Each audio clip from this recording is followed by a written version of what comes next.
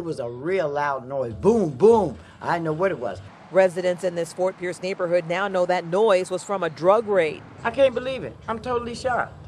I'm totally shocked.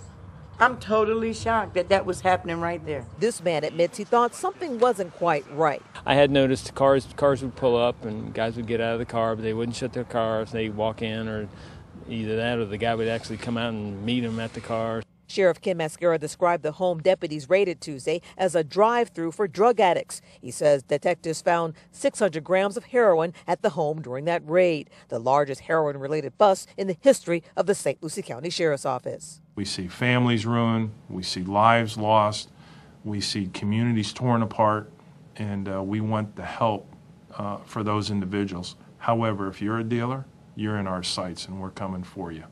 WPBF spotted this scene less than 24 hours after the raid. Another drug bust, another arrest. Investigators admit arrests like these make a difference. Anytime you can get that stuff off the street, more power to them, you know. I mean, more power to the cops.